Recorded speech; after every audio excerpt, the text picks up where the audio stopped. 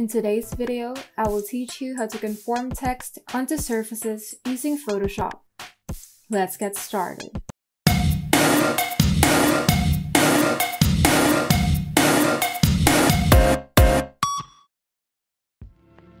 First, open the image where you would like to conform the text.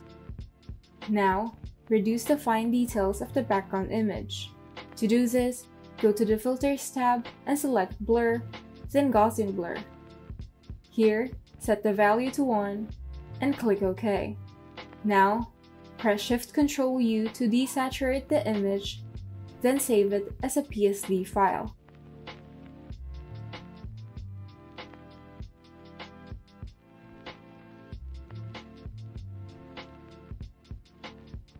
Once it's saved, go ahead and open the History panel and revert the image back to its original form. Now, type in the text that you like.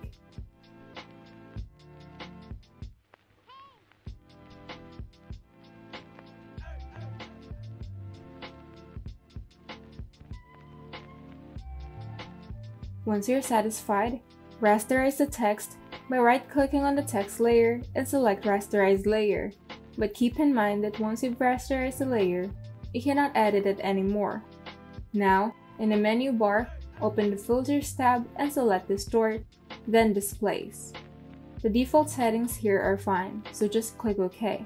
Then open the PSD file that you saved earlier. Finally, choose the blending option that suits your image the best, and you're done.